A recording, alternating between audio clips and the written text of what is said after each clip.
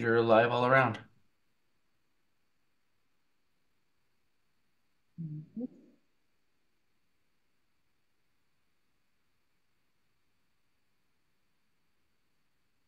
Hello, everyone. We'll wait a couple of minutes, maybe 1 minute, for our Zoom attendees to join, and then we'll start our in-conversation event. Welcome in, everyone.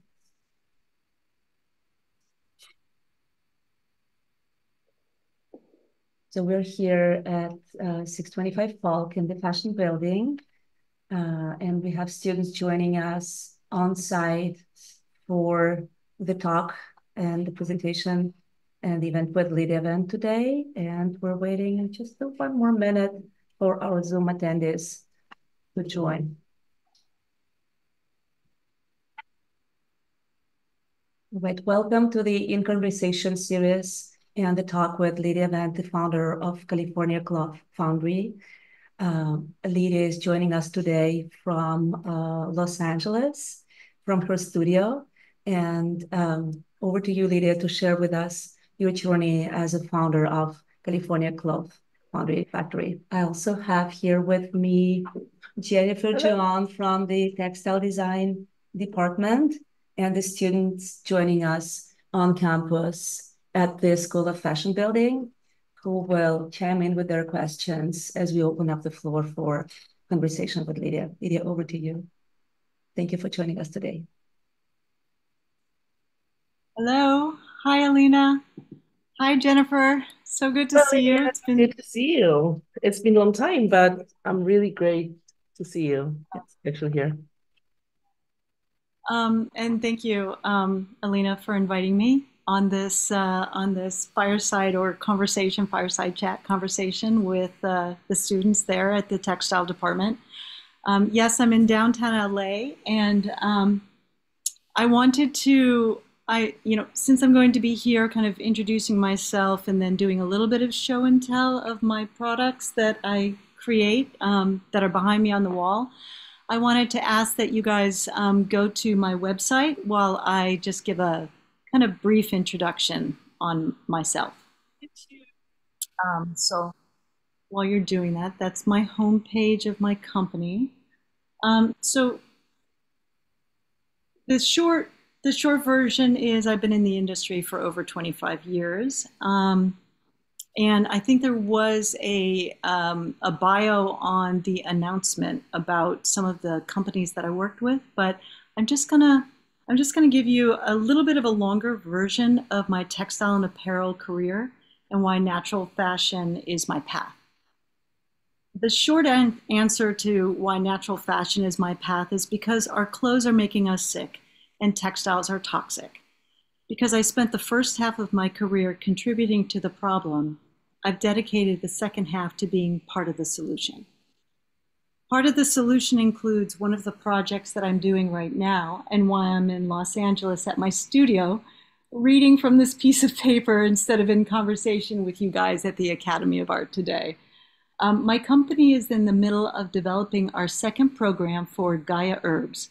It's a 35-year-old supplement company that approached us about creating natural fashion colored in their medicinals. The first was a black elderberry hoodie that their wellness ambassador, Giselle Bundchen, gifted to her community alongside Gaia Herbs black elderberry syrup and her cookbook. I'm here working on the second collaboration. I'd love to speak about that after I introduce how I got to this talk today. So right there, Scott, there's me actually on the home page. If you scroll down, I'm working on those Gaia Herbs hoodies.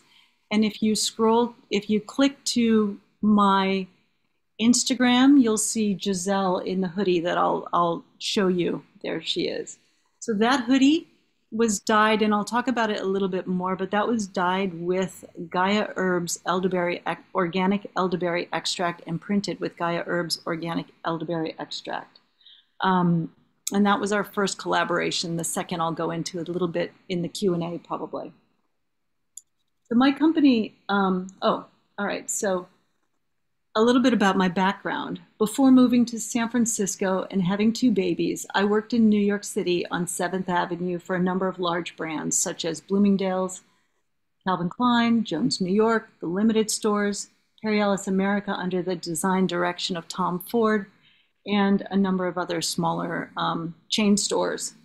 I worked with design teams on large-scale apparel development in a very competitive market. I was praised and rewarded for negotiating pennies out of every step of the supply chain for the benefit of our clients' profit margins. And what I didn't know and soon became aware of is that our collective actions were creating the race to the bottom of not only quality and ethics, but materials integrity, leading to an ever-growing rise in toxicity. With this knowledge, there was no turning back.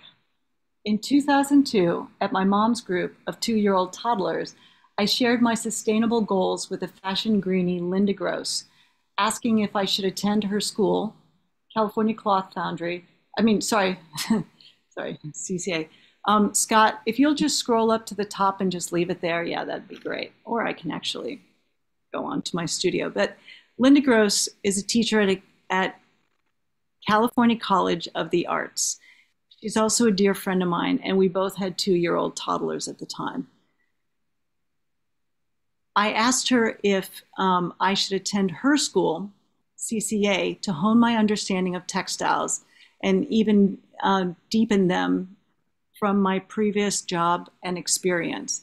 And Linda told me that Academy of Art University had a better textiles department, so I decided to complete my incomplete bachelor's degree because I dropped out of FIT to work full-time in New York City. And I finished it there under the guidance and mentorship of Rona McKenzie in the textile department at the Academy. This is when my life changed. At age 40, from a simple mission of being a good mom, providing a healthy life for my daughters, and working towards a sustainable textiles degree and job, to going full green with a purpose to scale natural fashion. I was diagnosed with breast cancer while breastfeeding my second child, and I was convinced that environmental toxins and my clothes had something to do with it. There was no looking back or compromising. My early career, coupled with my cancer, taught me this. Our skin is our largest organ and can absorb up to 64% of the chemicals you put on it. All conventional dyes, printing pigments, and fabrics treatments are petrochemicals, and all plastic clothing is not only toxic, but most likely an endocrine disruptor as well.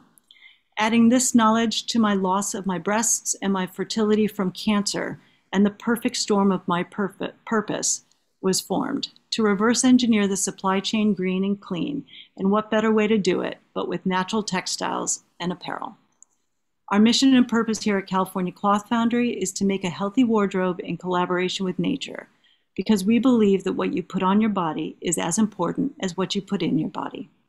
My ultimate goal is to wrap everyone in nature and scale natural fashion, not only to heal the industry beautifully, but to help scale change through natural innovations in green chemistry. So let's open it up to questions. Maybe Alina, you have some questions for me, and then I can show you a little bit of what's going on behind me at the studio. Absolutely, of course. And we will have also questions from our Zoom guests who are currently introducing themselves in the chat. And I will share their questions as they come in. So yeah, thank you so much for sharing your story. It is moving and inspiring.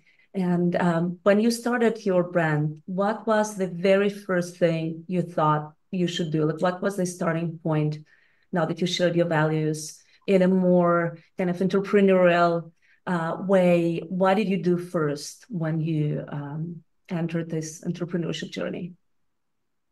Thank you.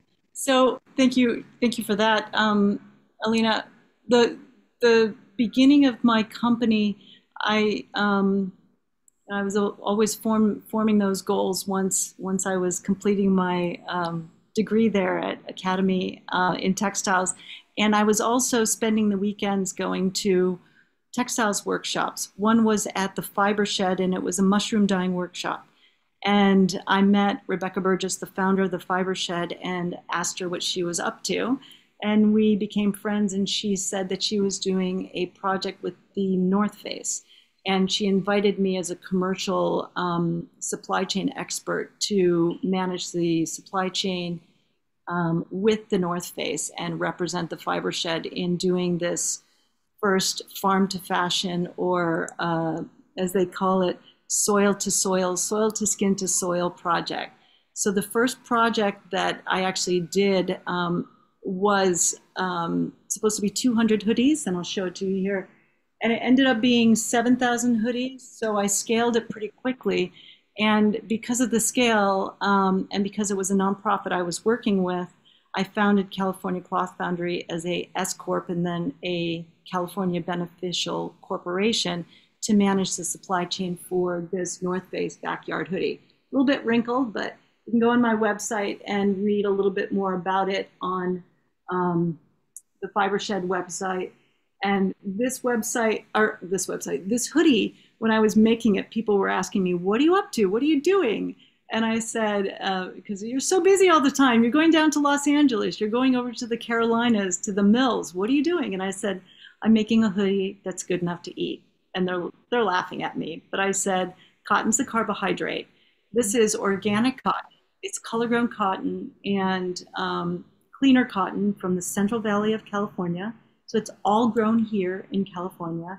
It's oxidized color with ferrous sulfate coming from your multivitamin. That's iron coming from your multivitamin.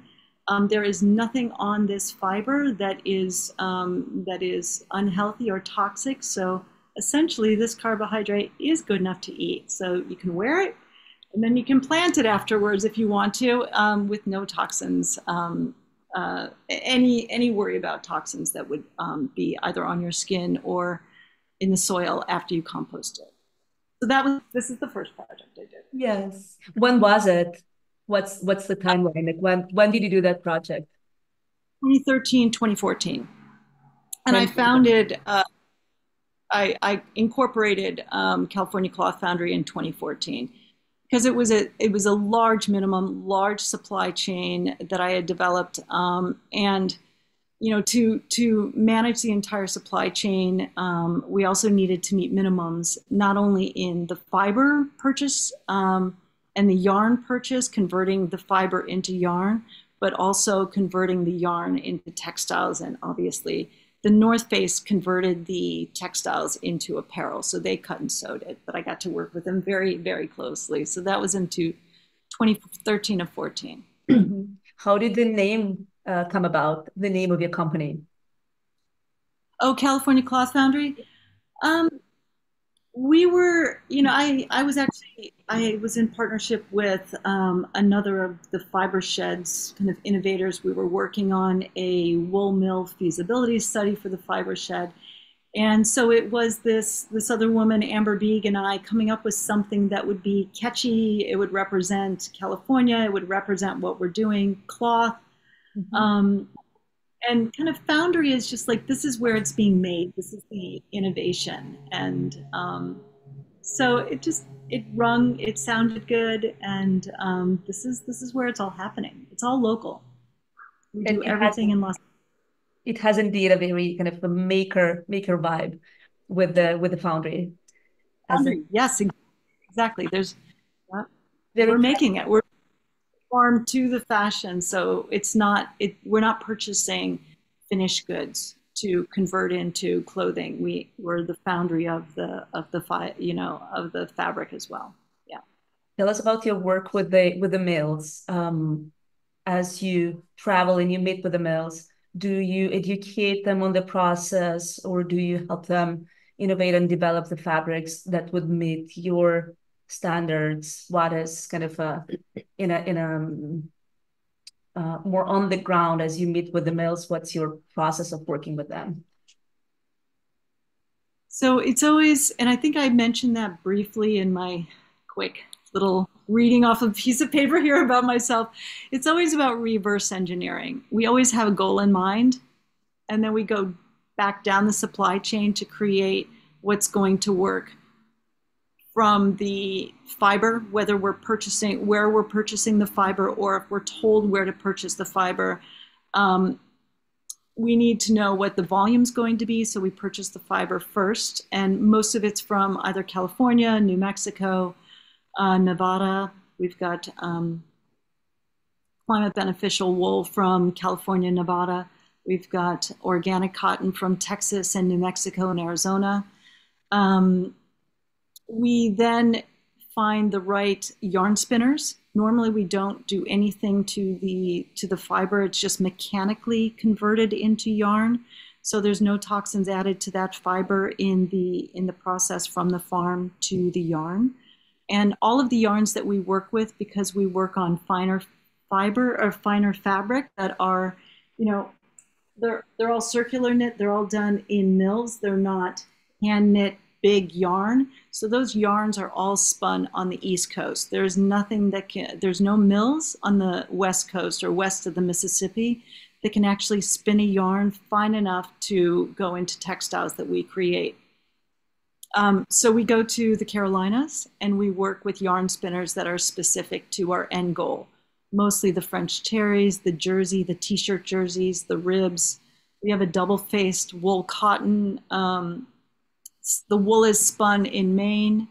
The cotton is spun in the Carolinas. Sometimes the yarn will then be pre-treated with like ferrous sulfate or a little hydrogen peroxide in Georgia.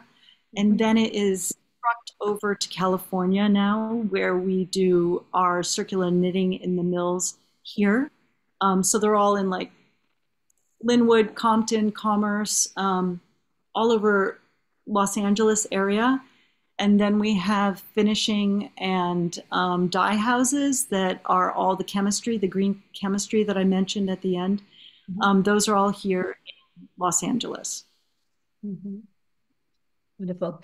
We have one question from one of our Zoom guests, Valeria Klitschko, who's an art director alum, is asking, what is your advertising strategy? How do you represent your brand? How do you represent, your brand identity via digital platforms? That's a great question. We're still working on that. I guess come join us and we can chat about that. So before COVID, we were ramping up and we updated our website and we launched our in-house brand, which is what was being scrolled and shown when I was kind of reading about my personal story. And all of that is done in-house. We had five people working here. We had, 2 of us full-time, 3 of us full-time, and we had 2 that were, part-time as far as doing social media work and, assistant design work. And then during COVID, we just kind of whittled down to contract workers. So at this point, what we're doing is just social media. It's only Instagram. We ever barely touch Facebook. We do need to ramp up a little bit, but we've never done any advertising. We've never paid for advertising. Everything we've done is in trade with micro-influencers. And the other part of that is that the brands that we work with and the nonprofits that we get to work with, we actually get a lot of their, their followers, their customers. So it's really kind of guerrilla marketing, I would say. Yeah. Can you tell us more about the collaborations with brands? You mentioned them in your introduction. Maybe a few more words about your current collaborations or what's coming up, what's baking. Yeah. So thank you. The other large recognized brand that I would say, and I do believe it's really all about food, because as I said before, what you put in your body is as important as what you put on your body. Or what you put on your body is as important as what you put in your body. The farm to table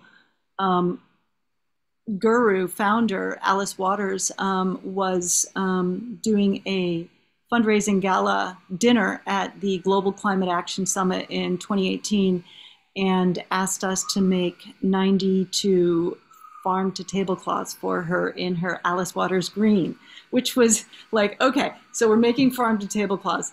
they have to be fireproof because this is a huge gathering at Fort Mason, and Bloomberg was there, ex-Governor Jerry Brown was there.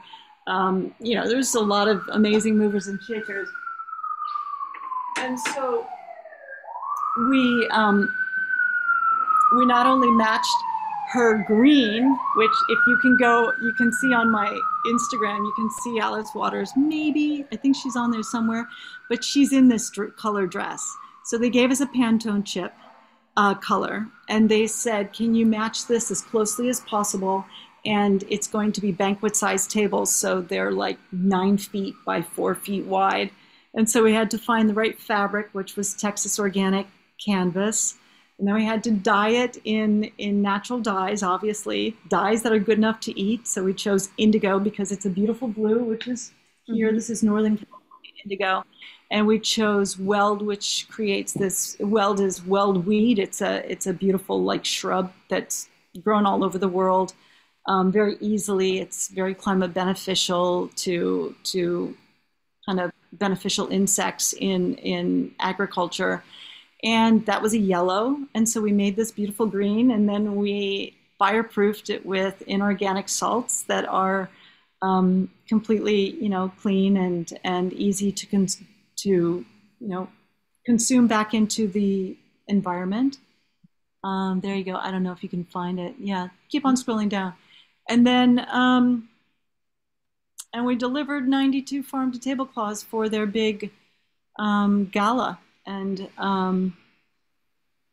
that was that program. It's down quite a ways. And then another program that we've done, I would say so these little bags that I just showed you, these were the cutting room waste that your cursor is on right now. So these were the cutting room waste to our tablecloths.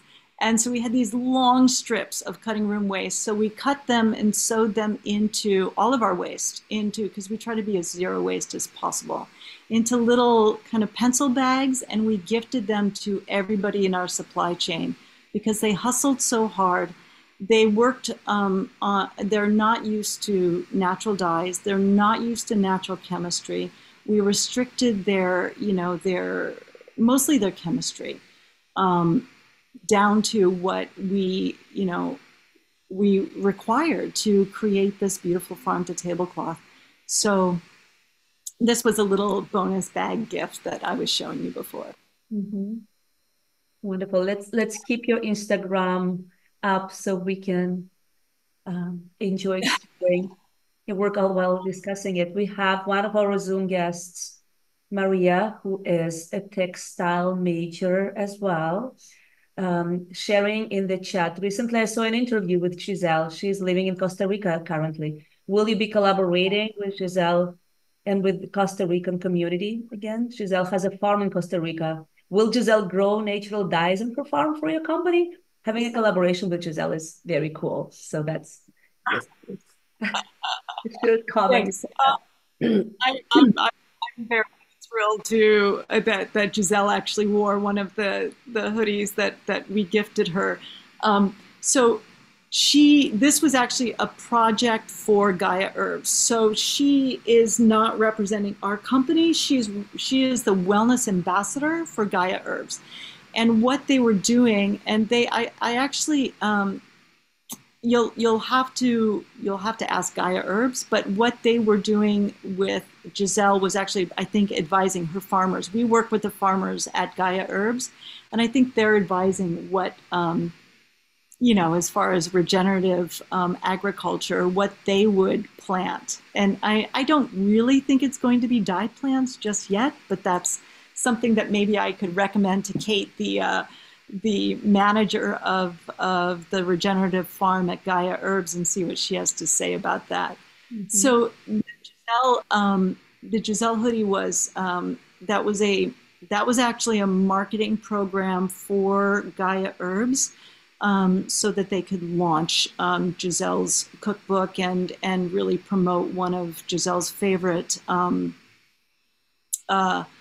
medicinals there at Gaia Herbs. So she's their ambassador. I don't work with her. I wish I did, but I'm so pleased that she's actually wearing our clothing. So yeah, as far as more work with her, I'm doing more work with Gaia Herbs, and the next program is going to come out in the end of September, beginning of October, as gifting for not only, I guess, their special projects, but possibly, as a ongoing program. And I can't really talk much about that yet because it's still in the works, but it is going to be the Pantone color of the year 2024, which is this beautiful kind of California poppy meets peach soft color. And we're going to be using their herbs once again to incorporate into this, to the color and to the garments. How do you work with, we have a question from our on-site attendee. Let me turn the camera over. Go on and share your question. I wanted to ask, first, I'm fascinated because I drink Gaia herbs. You do. But I wanted to ask you, what other holistic practices do you think are important to implement, either like in the studio or like the development process, apart from manufacturing?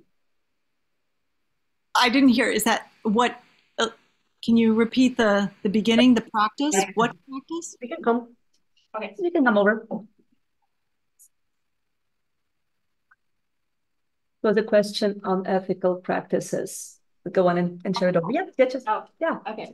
Close up. Yeah. Okay. Hi. So my question is, what other holistic practices do you consider are important to implement in the development process, maybe in the studio or like with your employees, apart from the manufacturing of like the spinners and dyes and all that? I didn't hear the first word, but I think it's ethics. Is that what you're saying? The ethical practice?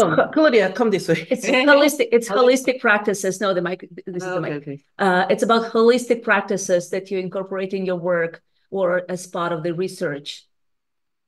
Yes. Yeah. Well, sorry, I'm looking over here, but because you're over there, the holistic practices.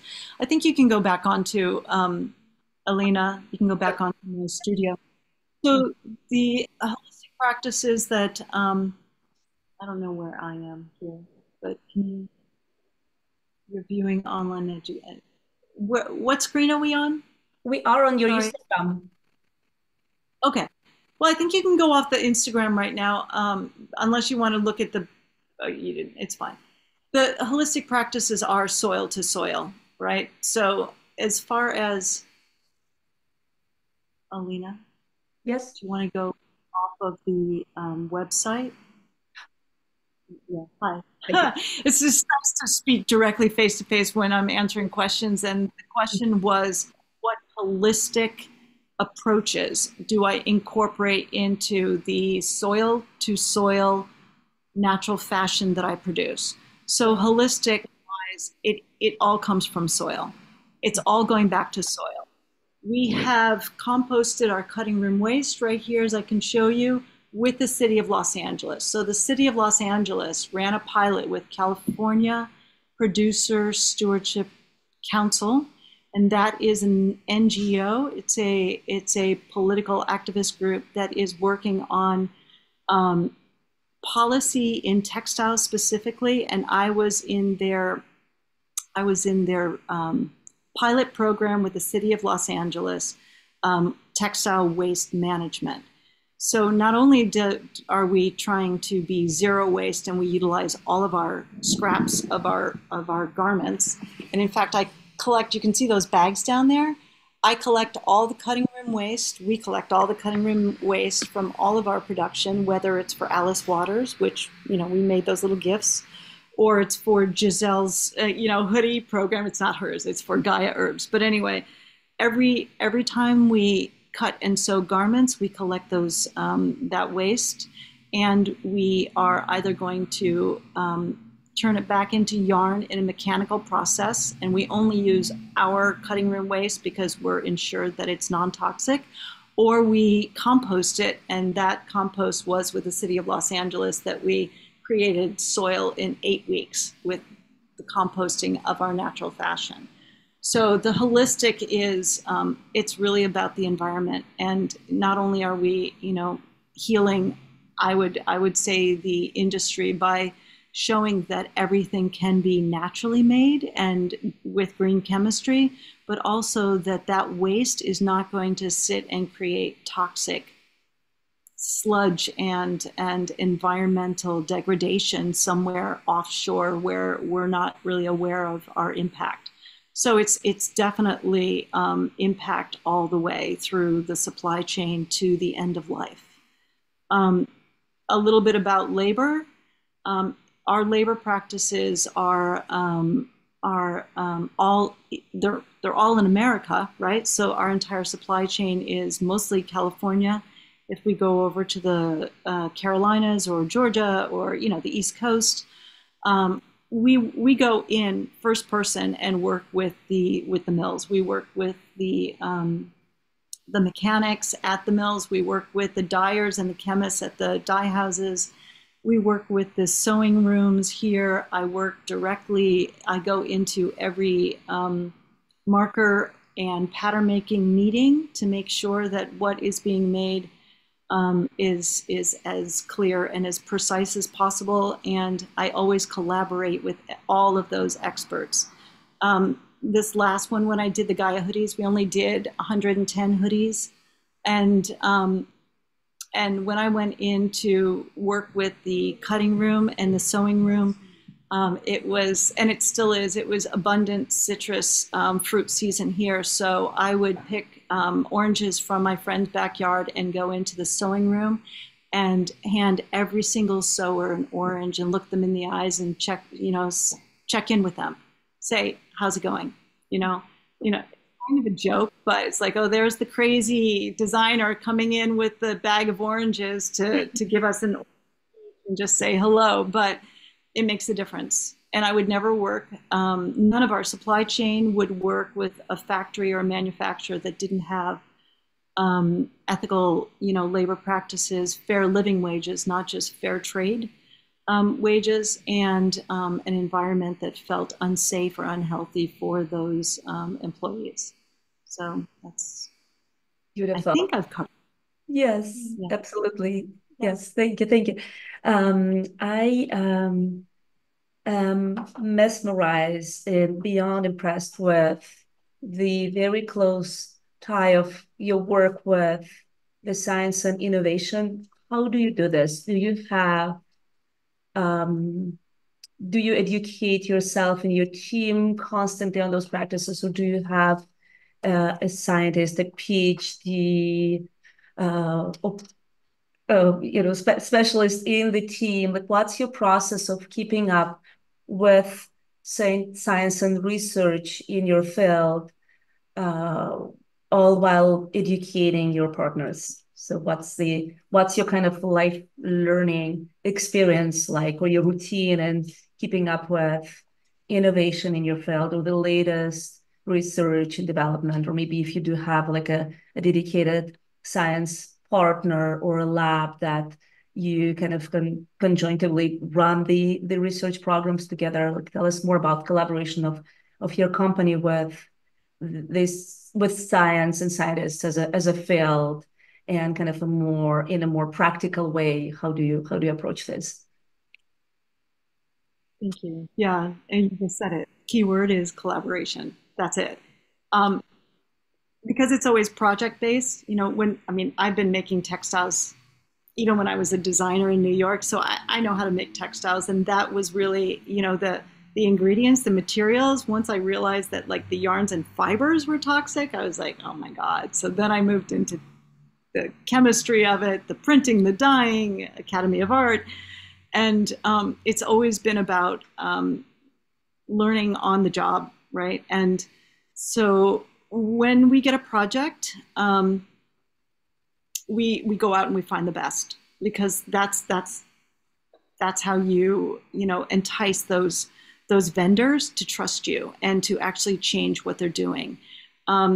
So as far as chemists, I just want to add one more thing before I go into like the experts that I work with, is that when we go in and work with vendors, we don't ask them to take risks and liabilities in investing in these very expensive new fibers and chemistry that's I mean, natural chemistry and natural dyes and mordants are very expensive. And we get all our food grade, we get all our mordants, which is kind of the magnet chemistry that holds the natural dye on the fiber.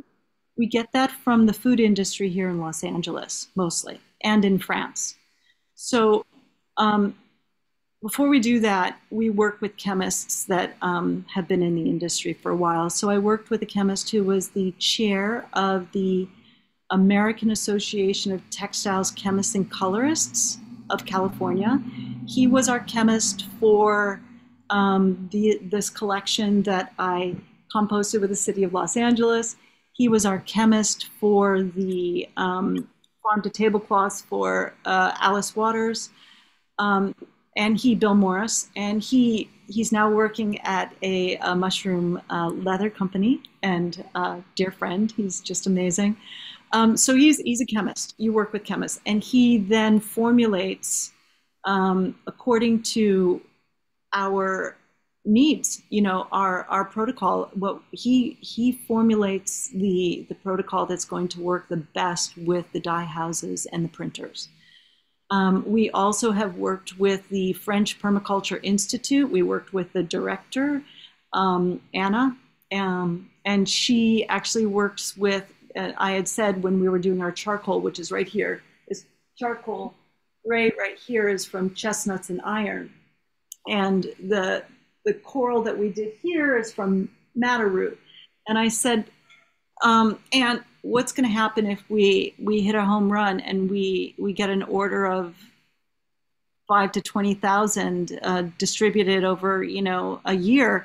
How are you going to replenish that chemistry from France? And she said, oh, that's not a problem, because my two big customers, Chanel and L'Oreal, that madder root is in the red hair dye and lipstick, and the charcoal color, which is actually chestnuts and iron. That chestnut is in natural dyes for L'Oreal's hair dyes, hair color. So they're in abundance. They're continually producing that high grade organic natural dye. So that's kind of, we work with that caliber so that when you go into a dye house that's used to plastic and fibers and petrochemicals and solvents made from natural gas, you can say to them, we've already purchased the best product for you to use, and here's our chemist who has formulated it for you. And the other part of that is they've got, according to their timing of how a roll of fabric is dyed, it can't be 2 days to dye something. It has to be within their pre-established timing and formulation. And so what we did was we learned how they dyed a roll of fabric with conventional dyes, or they printed a roll of fabric in conventional pigments. And then we reverse engineered all of our formulas and our ingredients into it. It's a little geeky, but that's fascinating. Fascinating. I sincerely hope you'll write a book. Thanks. or if you want to collaborate with the writer, I'm so convinced that this is very necessary for everyone being part of the process to get educated. And that leads to my next question. So you work project-based, collaborating with brands. So do you have in place your own distribution circle? So say distributing and commercializing your own line, or you practically always work on a project with a brand as a sustainable textile manufacturer, where it's their product and their design with your textile input? Like, how on the economical side of things, how you kind of orchestrate this? Yeah. So it's hard because at this moment we're really tiny. It's a tiny team. We're working with a lot of different contractors, and what happens is we launch our line, and then we do a project which kind of slows our distribution and our inventory development and replenishment. That slows everything down on the California Cloth Foundry brand of clothing, which is, this is one of the hoodies I'm wearing. I wear it every day. Anyway, so it's sticky. You go back and forth, right? So you definitely want to work with these amazing brands because it's moving the needle for, more broader scale education. That's super important, and it educates the consumer. And then, in turn, we then want to bring back that consumer possibly to our brand or other brands that are doing natural fashion as well. And I just want to grow together, And so how we maintain that distribution and scale to grow ever so slowly or faster if we possibly can is to juggle. We go back and forth. At this moment, we're only selling online because our inventory of our collection is quite low. We've got our next collection, which is our farm box that we're going to be launching. We were supposed to have launched it already. It's on our homepage. It's our cotton wool collaborative cloth climate beneficial collection. The pants I was wearing when I got up and grabbed something over there. We've got some beautiful wovens and twill. We've got some gorgeous new styles, and yet always our programs for our collaborative, our collaborations like Gaia, they kind of set us back in our own sales and distribution. So right now it's direct to consumer online. We have sold at retail stores. We had a store in San Diego, a couple of them in Los Angeles, a store in San Francisco. But because the inventory was so low, a store up in, it's not Guerneville, but up near Guerneville. And what happens is if we distribute too much of our inventory out to retail stores at a wholesale price, that means that when people come to our website, we don't have it for them at full price for them to purchase from us. So we're trying to play that balance right now. Yeah, and we have to go back into the sewing room and cut and sew some more inventory to get replenished online.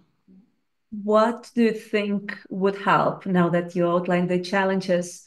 What is your message to the kind of economical universe? Let's say, would it be a benefactor, an investor who would invest to the brand to help amplify your values, or how would you see this? How do you wish kind of bigger economic powers would support the brands like yours? What is your message for them? What do you wish them to do? Absolutely, yeah. Anybody out there that's got a couple $1,000,000, come join me. If you're aligned, not even if, but hopefully you're aligned with the same values and purpose and want to make a difference. We need to amplify, and marketing is huge, and we need marketing help. Investment, definitely. Team members, always. To scale this as fast as possible is what I would like to do, and not afraid of partnerships and spreading the wealth. It's really about alignment, like investors that are really out there to make a difference with us. And they'll have their own ideas, which is what we want to do, is collaborate in different ways that we haven't thought of yet. Do you feel you have like a unity or like an alliance or a union of like-minded brands that help each other to kind of have that unified message and hopefully hope to just revolutionize the field altogether and convert existing mills to sustainable practices Do you feel you have that helpful shoulder of your network, but even in a kind of a more formal way, do you feel there is kind of a structure in place or a need for that?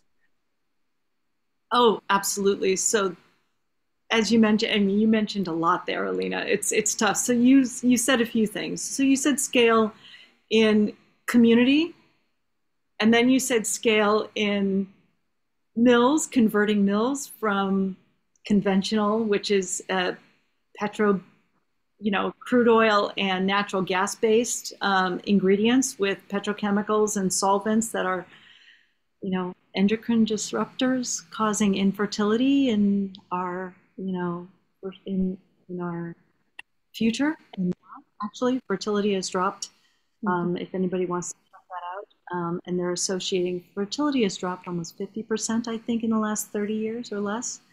And they're directly relating that to the use of plastics. And as I said before, plastic fibers are polyesters and nylons, and there's a number of other ones. We call them plastic dyes and printing pigments, but it's just petrochemical derived. There's BPA and phthalates and PFAS that we're trying to ban from the industry. So if we could, those are all used in conventional mills. So if we could fully convert, which is what you had said kind of in the middle of your question, if we could fully convert probably a spinning mill and a wovens mill and a dye house to natural, that would be the way to show by example how it can be done globally, and then hopefully set policy. And everybody says, no, policy, we need to, they keep pushing out the goals to 2030, 35. And I'm like, no, it can be, we've already done it. It can be done now. But that takes a lot of money. It takes a lot of partnership. And we do have these groups that we gather once every couple months in Los Angeles and sometimes in San Francisco. One is a bunch of fashion designers, and one of the facilitators, he's from the Textile Exchange. It's a nonprofit, which is great. Go check out Textile Exchange. But this group, I should say, this group is small, and we're all struggling to support our own brands, and we're all trying through conversation to rise up together. So that's one. The other part is, mills in America, which is where I'm working right now, because you can be their first person and actually enact this change without any worry that the chemistry and the fibers are going to be swapped out, or the yarns are going to be swapped out for something cheaper, which is what I talked about from my back history. If you go offshore and you're pinching pennies out of that supply chain, you say, it's too expensive. Can you reduce it 10, 20, 40%? They're definitely going to go to a more toxic, more petrochemical based alternative, which is already there in abundance. So if you do it here in America with a lot of money to actually make sure that mill has their labor force supported ethically and financially, that's, I think, the first way to start. Or in Europe, partnering with a European mill or a European team. So we're dabbling in that in community communications, but it's not happening fast enough. So, do you think European mills are more receptive to pivoting in the right direction? Where do you feel kind of more traction with the mills owners in the mill owners, they're fearful, they're afraid that they're going to put all this money and investment into new machinery and chemistry and materials, and then it will be just a test, right? And you don't have that guarantee that the next 5 to 10 years of that investment that they've just done will pay off in spades. And that's what it needs to be. We need to know that there's a system that we're setting up now that's going to be supported to grow natural innovation wise. And I think policy is one of the ways that can support that growth, right? Because what mill is going to invest, $500,000, 5-10 million into converting their mill to clean green chemistry if they're not ensured that they're going to keep their employees, employed, right? So true. Very interesting. I have follow-up questions on that, but I wanted to share a question from the chat from Maria, textile design major, who shared, I met the founder of World Pulse when she started World Pulse. It's a community of women that network. It is for women and by women. I dream of seeing something like World Pulse for textiles. Do you work with similar communities to get the word out and broaden the conversation, to raise awareness and build your business? What is the community that you now kind of in a tangible way see around California Cloth Foundry? Are you being formed around your company, or like what's the process for that? Let's focus on women for a second. Okay. Sure. She's all this, right? Okay, she's badass. Just like total badass. So Gaia Herbs, the woman who runs the program that contacted us, she's in special projects, and Regina. So she contacted us and said, would you be interested in doing this project with us, right? The woman who runs their farm, the whole farm, this is a 35-year-old company that is distributed at Whole Foods and globally. The person who runs the farm is a woman. The person who runs their marketing and advertising that I'm working on, Regina's boss, as well as our copywriter, women. Let's go down the supply chain. Just on that hoodie, the two people that the sister team that actually sew and press and finish that hoodie are women. Rona McKenzie, the head of the department, helped me to dye that garment, 50 of them, and print them over the holidays at my house where my mom was. We got 3 women there. I have 2 women daughters who are going to be benefiting if I succeed. The directrice of the French Permaculture Institute in textiles is a woman. The grower of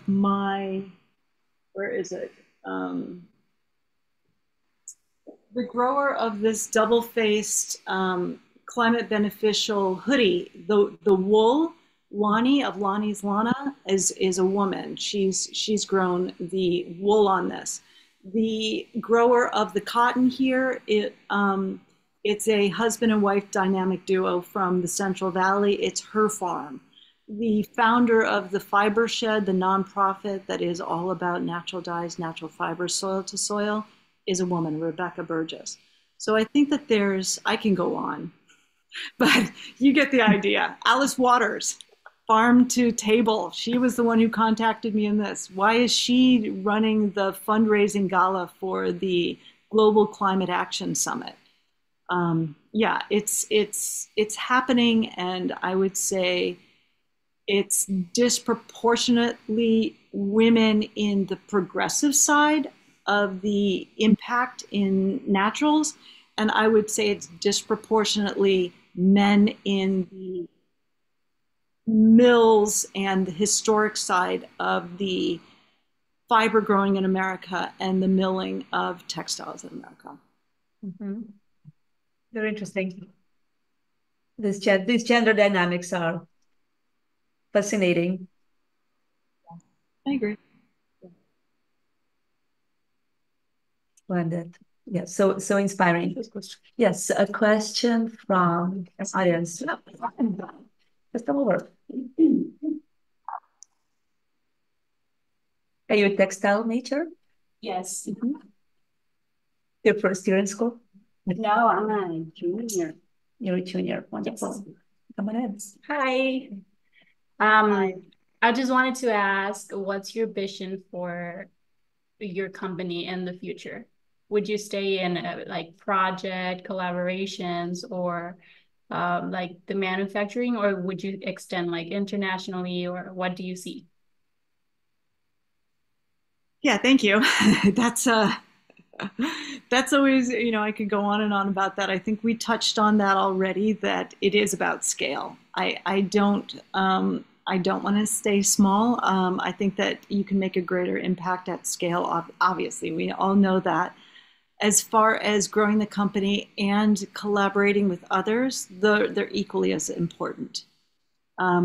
Collaboration extends your reach and your impact into other brands as well as other communities and consumer bases. Hoping that Gaia Herbs, with our next project, we expand our consumer base even farther into theirs and theirs into ours. So collaboration is key. And growing the brand, yes. I'd like to be a global brand. I have cousins in the apparel industry in Denmark, so I have European distribution when we're ready. And the European Union and the UK are far more progressive than we are in America, but we have something to offer them, obviously. And I think it's just convincing other brands as well as investors and consumers to join the party and let's grow this together, As I said before, it's about creating a healthy wardrobe in collaboration with nature. So my goal is to convert everybody's wardrobe to natural, whether it's our brand in your closet or other brands that we collaborate with or other brands that are doing the same and are scaling at the same time as we are. It's about getting this scaled and fast. Absolutely. Thank you. Thank you. I have a question about the design side of your product line. Thank you. When it comes to design, do you prefer collaborating on the design side as well, or design everything in-house and stick to ready-to-wear garments? So do you envision, revolutionizing the red carpet as well, and perhaps kind of venturing in that direction too? So what are your thoughts in general on your design process right now, and where you want this to be in a few years in future?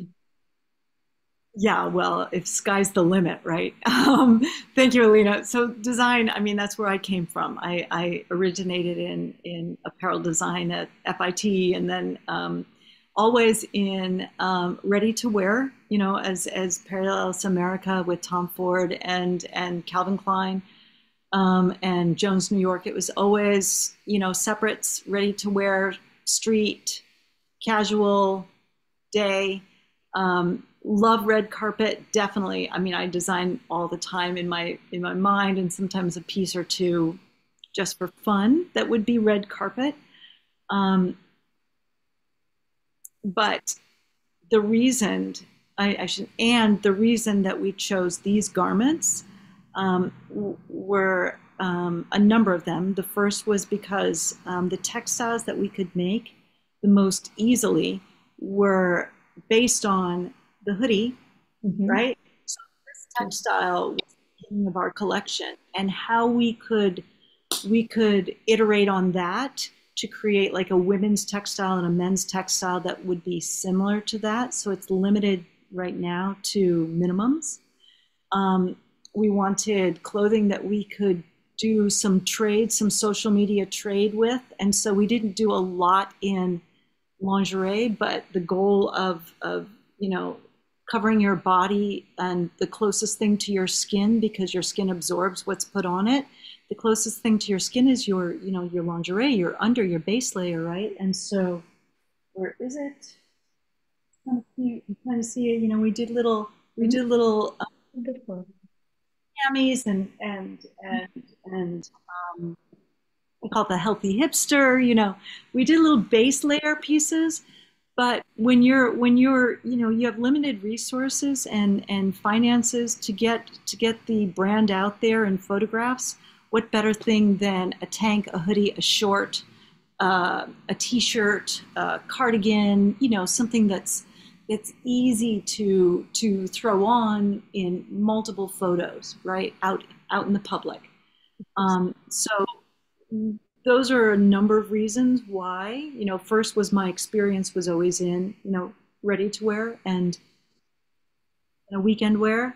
The second is limitations of resources and materials. And the third is, marketing. How do you get free marketing? Not a lot of underwear being worn out there for trade. It'd be great, but it's better, I think, and we believe, to make clothing that's worn as staples, right? Your jeans, your t-shirt, your hoodie, your sweats are always on. So that's your right. Your pajamas as well. Your pajamas as well. Exactly. Spend a lot of time on those. Sleep in all of our stuff. You can sleep in our shorts and our sweatpants, our joggers, our tank top is light and airy and very comfortable. Yeah. So our tank, right. So it's really about, classic pieces. Yes, moving into expanding. Like we're doing a canvas pant. We're doing a high-waisted twill pant that's really beautiful, wide leg. We're doing a little, what we call a barn jacket type of a over piece, that'll go over the hoodie for layering. So we're building out the collection, I think, as traditional designers do.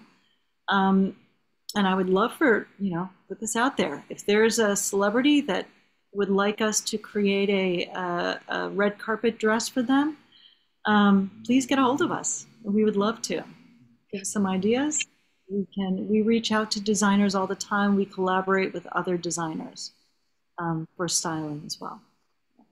But it's indeed the key message here is those are pieces that people wear for a long time on their bodies, because those are that interact with our skin for a long time. Typically red carpet garments are worn for the time of the event, but it's not that you live in them, depending on the profession, obviously. Right. Yes. I'll make it for you, live in it, right? So right to everything. Lydia, what's your message to students who are currently in school? What do you think is the skill set that they have to learn to enter the professional world on a healthy basis right from the start? What are the lacking skills in your area? What do you wish fashion students would learn in school so that when they come to work in brands like yours or in commercializing brands and lines like yours, to relay that message competently, the lacking skills or the skills they have to develop if they're not lacking, but you think that this is where their focus should be? What is that suggestion? Well, I think creativity and curiosity is number one. Don't stifle that. It's really, really important. Don't let anybody tell you can't do something, right? Because you can. You can find a way to do it. There's always a way. In the health side of it, because this is the possibilities are endless right now.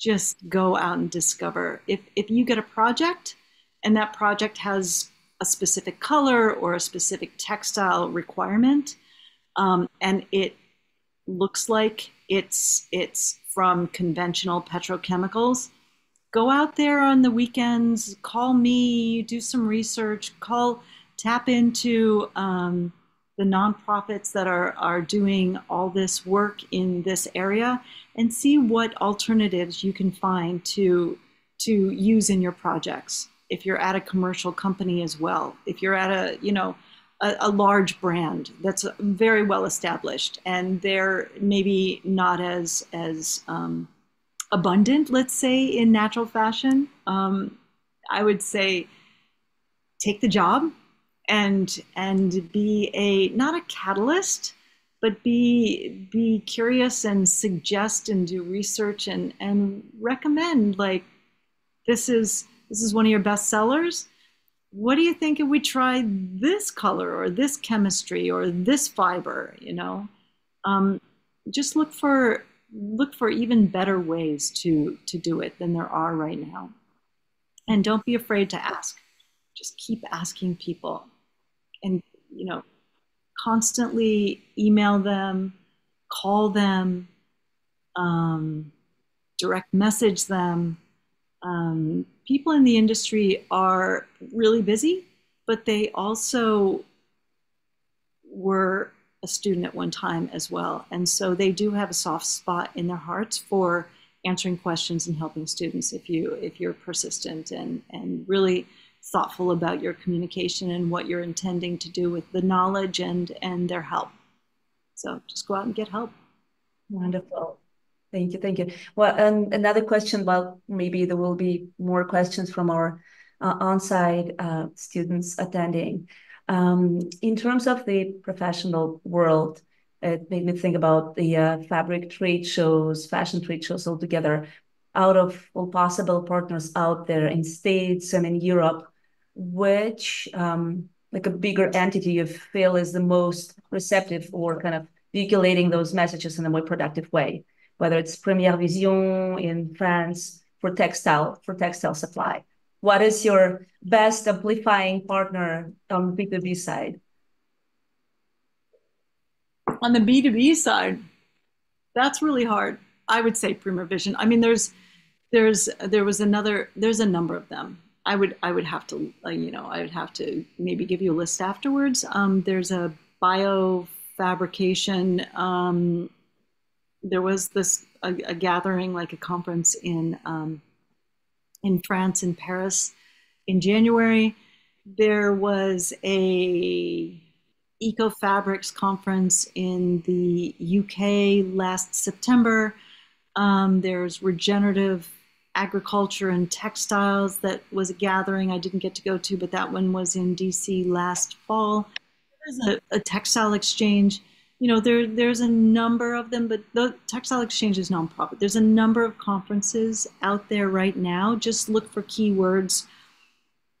Biofabrication is a great keyword, biomaterials. But B2B, you're saying platforms for sales and marketing? Like a trade show?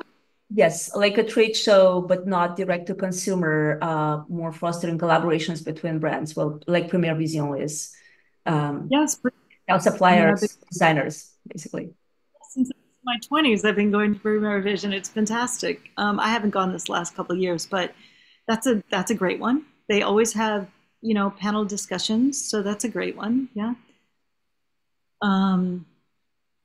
Magic, I know that they are doing a lot with eco and green. So check out Magic. And Outdoor Retailer is a show, and they do have a textile section. So it's all moving very fast right now. So B2B trade shows, that's a hard one, the ones I've mentioned.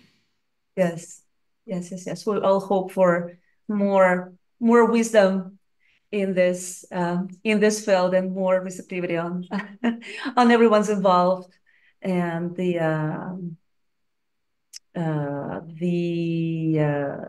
desire for change and progress and innovations that you're spreading, which is very inspiring. So thank you so much for that. From our on-site students, we have more questions. Yes, we do. And then after we will wrap up the conversation and we'll finish the online webinar, we'll stay online a few more minutes with our Zoom attendees, and everyone will be welcome to come on camera to wrap this up afterwards. But we still have a few more questions. You want to come over and ask it? You're welcome to. And our Zoom attendees as well, please share your questions for Lydia. Otherwise, we will be wrapping up in a few minutes. It's me again. That's great. What's your name? Claudia Eileen. Claudia Eileen. Yeah. Wonderful, Claudia. I wanted just to ask you, as a student right now here at the Academy, how can I start like screen printing with natural dyes? Is it possible? Or because the garments that you showed us are mostly like dyed completely, right? This one's screen printed. We're here with elderberries. Yeah. Elderberries. Yeah. It's fantastic.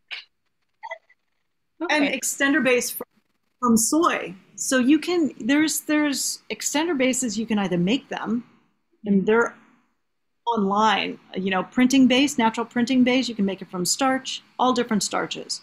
I've made it from starches and reduced the starch down to, a consistency that would go through the screen.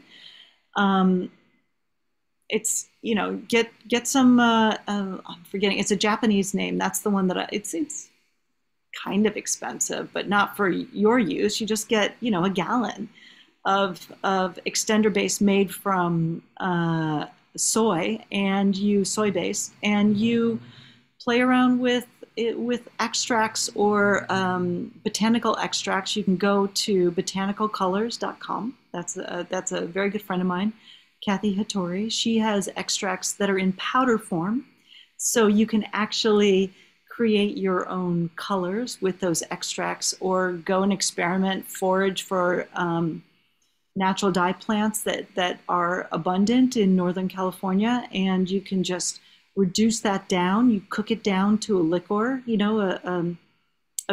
like a syrup, or as thick and reduced as possible, and you add it to your extender base.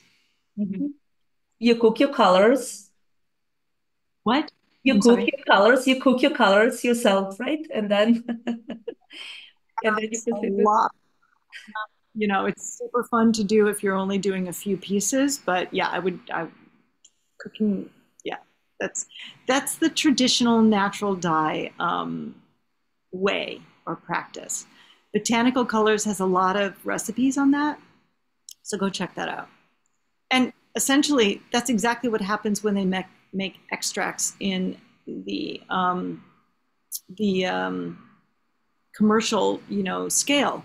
They either cook it down and then freeze dry it, or there's all different ways to actually extract the color out of the botanical. And it definitely has to do, I don't know if they use cooking as the technical phrase, but it's similar to cooking and dehydration, into a powder.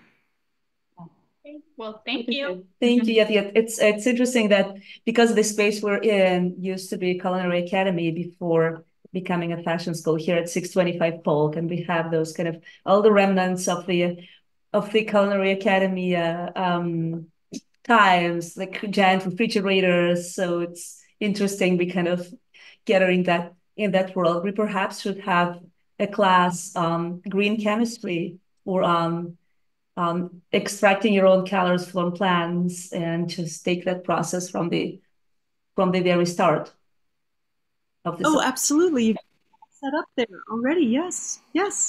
And and you're not making 50 to 1,000 or 2,000 garments in one color. You're making a collection, so you could cook it all. It's all from it's from botanicals and minerals anyway. So definitely, let's experiment with that. Yeah. Wonderful. Well, thank you so much, Lydia. Yes, you already shared a message for students. Now that we're wrapping up this conversation, we could go on and on and on for hours, I'm so sure. So we hope we'll have you again in our talks in the next semesters, or perhaps we'll see you at the fashion show that's coming up in a month, or our portfolio. Oh, yeah. Forward to it. Yeah. Yes, and Yeah, so for our Zoom attendees as well, please do not disconnect right away, as we're now finishing the webinar part of this talk, and remind everyone to join us in a week for our next talk next Wednesday, April 24th. That will be a lecture on bohemianism, and everyone is welcome to come dressed in their best boho look. But for today, so thank you so much, Lydia, for joining us for this talk and sharing your journey with us. That's beyond inspirational, and I'm so sure everyone who joined us on Zoom and will watch us in the recording will gets that spark of creativity and innovation from you, and will carry it forward. So thank you so much.